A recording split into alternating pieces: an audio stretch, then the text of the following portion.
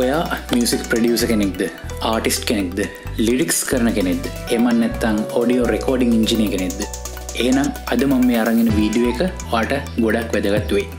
ඔයා ඔයාගේ creative process එකේ ඉන්නකොට ඔයාට කොයිතරම් වෙලාවක් ඔයාගේ වැඩේ ගැන ඔයාට ફોකස් කරගෙන ඉන්න පුළුවන්ද? ඒ වගේම ඔයාට මේ වැඩේ කරන අතරතුර කොයිතරම් messages, calls, social media notifications, සමහර වෙලාවට ඊමේල්ස් එනවද? ඒ නිසා ඔයාගේ වැඩේට කොයිතරම් බාධා ඇති වෙනවද? ඉතින් මේ බාධාවන් මොනවද? ඒවා අපි මගහරවා ගන්නේ කොහොමද? ඒ වගේම ඔයා කරන වැඩේ නැත්නම් ඔයාගේ කොහොමද ප්‍රොඩක්ටිවිටි එක ඉම්ප්‍රූව් කරගන්නේ කියන එක ගැන තමයි අද මම කතා කරන්නේ මේ වීඩියෝ එකෙන් සහ ඊළඟට මම අරගෙන වීඩියෝ එකෙන්. සබස්ක්‍රයිබ් කරලා එකතු වෙන්න මගේ YouTube channel එකත් එක්ක.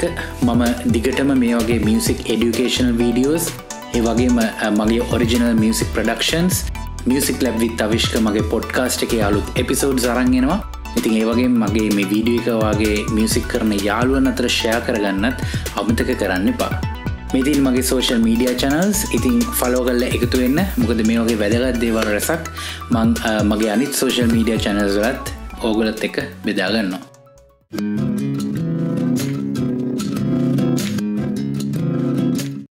අපි මනුෂ්‍යයන් විදිහට ඩිස්ට්‍රැක්ට් වෙන්නේ. ඒ කියන්නේ තමන් කර කර ඉන්න වැඩෙන් අයින් වෙලා තමන්ගේ අවධානය වෙන දෙයකට යොමු කරන්න යන්නේ ඊටාම කෙටි කාලයක්. පොඩි සද්දයක් ඇහුණත් ඇති අපිට ටක් ගාලා කරන වැඩේ නවත්තලා ගිහින් බලනවා මොකක්ද ඒ සද්ද කියලා. ඉතින් වර්තමාන ලෝකයේ මේ ඩිස්ට්‍රැක්ෂන්ස් කියන ඒවා හරිම සුලභයි. එක සෝෂල් මීඩියා නොටිෆිකේෂන් එකක්, එහෙම නැත්නම් මෙසේජ් එකක්, කෝල් එකක්, සමහර WhatsApp notification එකක් ඇති අපි කර කර හිටපු ලොකු වැඩක් නවත්තලා අපේ අවධානය ටක් ගාලා ඒකෙන් අයින් කරලා ඔයාගේ ෆෝන් එක අරගෙන මේ මොකක්ද නැත්නම් ඒ මොකක්ද ආපු මෙසේජ් එක කියලා බලන්න. ඉතින් දිගින් දිගටම අපේ මොළය මේ ඊට කෙටි කාල සීමාවන් සඳහා යම් යම් දේවල් වලට නිරන්තරයෙන් යොමු කරන එක අපේ මොළේ ක්‍රියාකාරීත්වයට එතරම් සුබදායී දෙයක් නෙමෙයි. ඒක මොළේ ක්‍රියාකාරීත්වයට ඇත්තටම හොඳ නෑ කියලා විද්‍යානුකූලවත් හොයාගෙන තියෙනවා. ඉතින් ඔයා කොහොමද මේ ඩිස්ට්‍රැක්ෂන්ස් වලින් අයින් වෙන්නේ?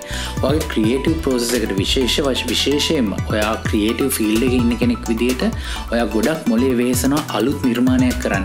ඉතින් දිගින් දිගටම ඔයාට මේකට බාධා කිරීම වෙනවා නම් ඒක ඔයාගේ ක්‍රියේටිව් තින්කින් එකට ලොකු බලපෑමක්.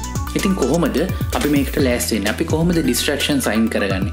කොහොමද විනාඩි 5ක් අරගෙන ඔයාගේ ක්‍රියේටිව් වැඩේ පටන් ගන්න කලින් මේ ඔයාගේ ක්‍රියේටිව් වැඩේට බාධා වෙන දේවල් අයින් කරගන්නේ? පළවෙනි කාරණේ තමයි මොබයිල් ෆෝන් එක ඔෆ් කරන්න. ඒක ලොකු උදව්වක් වෙනවා ඔයාගේ තින්කින් ප්‍රොසෙස් එකට. ඔෆ් කරන්න බැරි නම් එයාප්ලේන් මෝඩ් එක හරි දාගන්න. දෙවෙනි කාරණේ තමයි ඔයාගේ ක්‍රියේටිව් වැඩේට ඔයාගේ ලැප්ටොප් එක එහෙම නැත්නම් ඔයාගේ ඩෙස්ක්ටොප් එක අවශ්‍ය වෙනවා නම් අනිවාර්යෙන් මතක තියාගන්න අනවශ්‍ය ටැබ් ඔක්කොම අයින් කරලා දාන්න. ඒ වගේම ඕපන් කරලා තියෙන Windows අයින් කරන්න. ඔයාට අවශ්‍ය කරන software එක විතරක් ඔයා ඕපන් කරන්න. ඒක ගැන විතරක් ඔයාගේ අවධානය යොමු කරන්න. තුන්වෙනි කාරණේ තමයි ඔයා වැඩ කරන තැන පිළිවෙලට සහ පිරිසිදු තබා ගන්න. ඒක ඔයාගේ මානසික නිරවුල් භාවයටත් ලොකු හයියක්. ඒ නිසා වැඩේ පටන් ගන්න කලින් විනාඩි 5ක් විනාඩි 10ක් අරගෙන ඉන්න තැන පොඩ්ඩක් පිරිසිදු කරගෙන වැඩේට බහින්න. ඔක කරන්න ලේසිම විදිහ තමයි ඔයා දැන්ම පොඩි ලිස්ට් එකක් හදන්න. ඔයාට මොනවද ඇති වෙන බාධා වීම වැඩක් කරනකොට? මොබයිල් ෆෝන් එකද, ටීවී එකද, එහෙම නැත්නම් කවුරු හරි ඇවිල්ලා කතා කරනවද ඔයාට? මොනවද කියලා ඔයා පොඩි ලිස්ට් එකක් හදාගන්න. ඒ ලිස්ට් එක ඔයා පේන තැනක තියන්න. වැඩේ පටන් ගන්න කලින් හොඳට ඒ ලිස්ට් එක කියවන්න. ඒ කියවලා ඒ ඔයා ලියලා තියෙන දේවල් ඉරි කෑල්ලකින් කපන්න. එහෙම නැත්නම් මොකක් හරි මාක් එකක් දාගන්න. ඒවා අයින් කරන්න. ඒවා අයින් කරලා වැඩේ පටන් ගන්න. විද්‍යානුකූලව හොයාගෙන තියෙන කාරණයක් තමයි අපේ මේ මොළය යම් කාර්යයක් සඳහා එක දිගට නැත්නම් යම් කිසි ප්‍රමාණවත් කාලයක් ලබා දෙන්න ඕන අපේ මොළයට ඒ කාර්යයට අනුගත වෙන්න. නැත්නම් අර අපි කියන්නේ හරි රිද්ම් එකකට වැටෙන්න. එහෙම නැත්නම් අර පොඩි කාල සීමාවන් වලට අපේ මොළේ විවිධ දේවල් වලට යොමු කිරීම අපේ මොළේ ක්‍රියාකාරීත්වයට ඊතරම් හොඳ දෙයක් නන් නෙමෙයි. මේ මල්ටිටාස්කින් කියන එක ක්‍රියේටිව් ෆීල්ඩ් එකේ ඉන්න කෙනෙක්ට කරන්න පුළුවන් දෙයක් නෙමෙයි. ඒක ටිකක් අමාරු වැඩක්. මොකද ක්‍රියේටිව් ෆීල්ඩ් එකේ ඉන්නකොට ඔයා හිතන්න ඕනේ, ඔයාගේ මොළය ගොඩක් වෙහෙසන්න ඕනේ. ඉතින් එක සැරේ වැඩ ගොඩක් ඔයාට කරන්න බෑ ක්‍රියේටිව් ෆීල්ඩ් එකේ ඉන්න කෙනෙක් නම්. මම අපේ මොළේ ක්‍රියාකාරීත්වය උදාහරණ දෙකකින් ඔයාලට පැහැදිලි කරලා දෙන්නම්. අපේ මොළේ ක්‍රියාකාරීත්වය හරියට දුම්රියක් වගේ. දුම්රිය පටන් ගන්නවා ඉතාමත්ම මද වේගයෙන් පටන් ගන්න. හෙමින් ඉදිරියට යනවා. ඊට පස්සේ ටික වෙලාවක් ගියාට පස්සේ තමයි ඒ යන්න පුළුවන් වේගයට එන්නේ. ඒ වගේම මේ රිද්ම් එකට එන්නේ. එක පාරටම ඔයා හිතුවොත් මේ දුම්රිය යන පාර වැරදි. අපි හරිනම් යන්න ඕනේ අනිත් පැත්තට කියලා.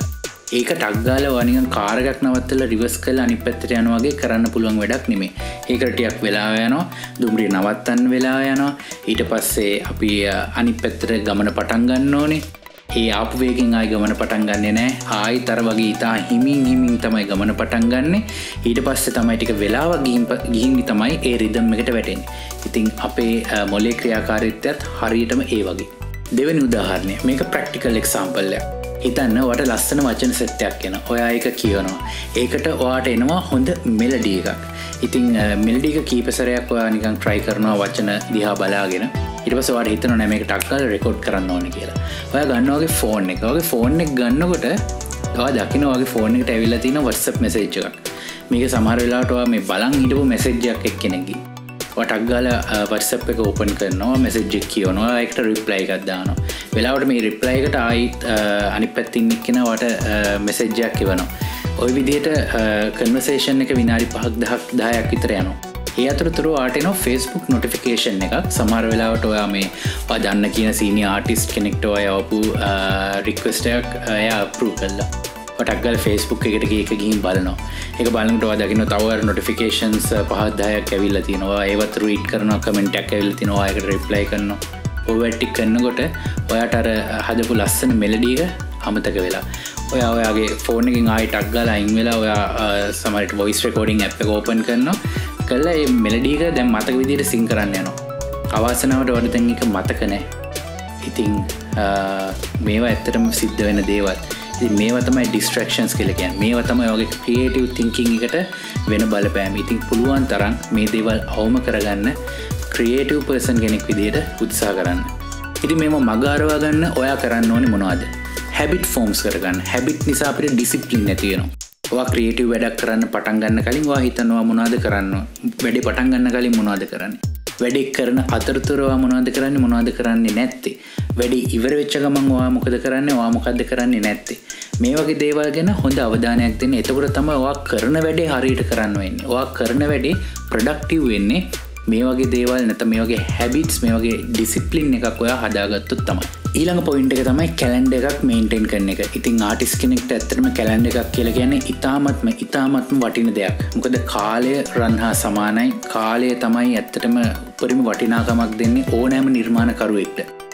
උදාහරණයක් වශයෙන් ඔයා හිතනවා recording engineer කෙනෙක් නම් ඔයාට studio එකක් තියෙනවා නම් ඔයාට calendar එකක් තිබීම අත්‍යවශ්‍යමයි. හිතන්න හෙට ඔයාට recordings 3ක් තියෙනවා.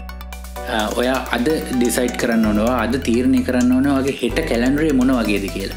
සමහර විට ඒ රෙකෝඩින් එක බුක් කරලා තියෙන අයට කෝල් එකක් දීලා බලන්න ඔයා වෙලාවට එනවා නේද? කවුරු දෙන්නේ වගේ දේවල් හරියට තීරණය කරන්න. ඒ වගේම ඒගොල්ලන්ට වෙලාවට එන්න කියන්න. වෙලාවට වැඩේ පටන් ගන්න, වෙලාවට වැඩේ ඉවර කරන්න. මේවා ඉතාමත්ම අවශ්‍ය දේවල් අපේ මියුසික් ෆීල්ඩ් එකේ ඉන්න අයට, ක්‍රියේටිව් ෆීල්ඩ් එකේ ඉන්න අයට වෙලාවට වැඩ කරන එක. ඉතින් මේකට ලොකු උපකාරයක් ඔයා හරියට කැලෙන්ඩර් එකක් මේන්ටේන් කරනවා නම් ඒ කැලෙන්ඩර් එකේ වෙලාවල් බ්ලොක් කරගන්න. එතකොට ඔයා හරි ඕගනයිස්ඩ්. එතකොට ඔයා දන්නවා මේ දවසේ මේක තමයි වෙන්නේ. මේ දවසේ මේක තමයි වෙන්නේ කියලා. ඉතින් ඊළඟ වීඩියෝ එකනොත් මම කතා කරනවා මේ වගේ අපේ ෆෝකසින් ඉම්ප්‍රූව් කරන්න උදව් වෙන ටිප්ස් ඇන්ඩ් ට්‍රික්ස් ටිකක්. ඒ වගේම ඉතා වටිනා ටෙක්නික් එකක්. ඒකට කියන්නේ පොමඩෝරෝ ටෙක්නික් කියලා. ඉතින් ඒක ගැනත් මම ඊළඟ වීඩියෝ එකේ කතා කරනවා. ඉතින් එකතු වෙලා ඉන්න මගේ YouTube channel එකත් එක්ක අදට ගිහින් එන්න. මම අවිෂ්ක.